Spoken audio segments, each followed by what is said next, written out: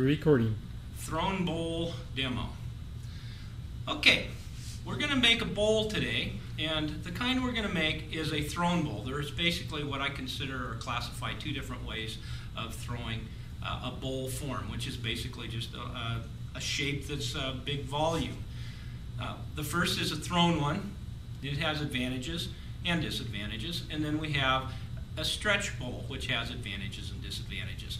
We're going to do the easiest one first, and that's what we call a thrown bowl. So we're just going to throw our clay on here.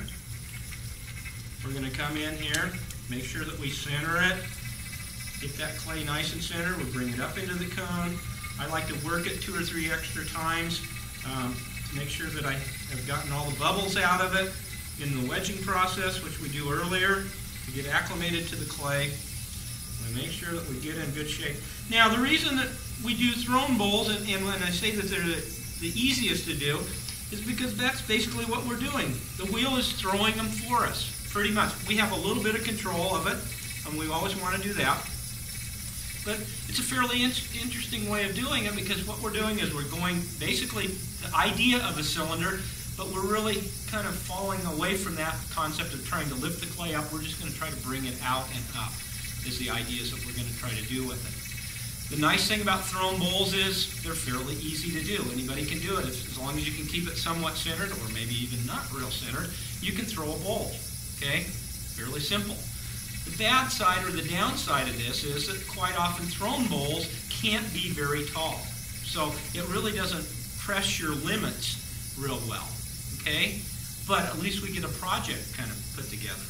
So we've got there. We're going to come in here. It's no different, really, than what we've done in the past. We're going to come in here and do our center hole, just like that, till we're about 1/4 of an inch from the bottom. You can check that with your needle tool. We'll pick it out. We'll stop the wheel, and we slide it down like this, and we slide our finger down until we touch the clay, hold it there, and we see that we're about 1/4 of an inch. That's a good enough amount of clay to leave on the bottom. Okay, we're going to turn it back up to speed. Now, instead, when we were making our cylinder, I asked you to scoop all the way across there and then lift up the sides. What I'm going to ask you to do now is really, we're going to come in with our right hand, and we're going to bring it in like this, and we're going to, as we start to scoop that clay, we're going to come up and develop an arc, just like this. Really nice, supple arc here. Kind of like a parabolic curve. Okay, so we're going to pinch in. Notice the clay's already starting to come up a little bit, and we're going to slowly bring it out, just like that. Okay, we get a little friction. That's our first little pull here. One of the things, I guess, the disadvantages of a thrown bowl is it's going to be thicker because we've got a lot of weight here, and it has to work off that curve and just stay right there. So we're going to have to trim it a lot more. And we'll show you how to trim later on. Okay? We're going to come in here at the bottom. We're going to pinch in. Notice, see, I'm pinching in. I'm bringing my fingers in. And if I feel some friction, I'll go back to that spot. Now I want to keep that same curve. And we're just going to really be, we're not going to worry about what the outside of this clay looks like right now. We're going to trim it down thinner. Okay, so that it'll be a nice light bowl. We're going to be really concerned about the interior of this. Okay, we want a nice supple curve that works. If we get a flat spot, it's going to collapse out or in on us, one or the other. It's just going to happen. When that does, we get to wedge it up, start over again. Usually you can use a piece of clay 3 or 4 times until it gets too moist. I'm going to pinch in a little more, and I'm just going to work and make sure that I have a nice steady curve all the way up here, just like that.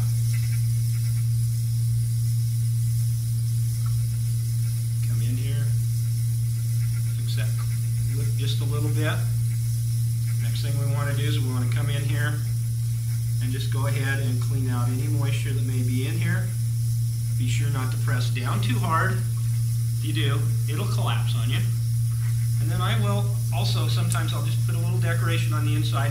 I clean off my hands for a second, and I just take my finger and put it right in the middle, and I make a little spiral in the bottom of it. It just looks nicer. It gives the idea that it's handmade. made, even though it's made by a machine, but it's also made by hand also. Okay.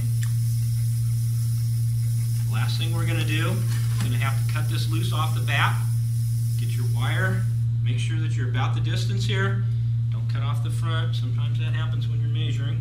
We're going to pull real taut, spin it through there nice and light like that, and cut through. We're done there. All we need to do is pop the bat off. Always back yourself up here, push in. It's a controlled push in, and then just nice, lightly comes off. If you just push in like this and don't do this, usually the bat goes this way and you catch the bowl here and it's a little bit out of round.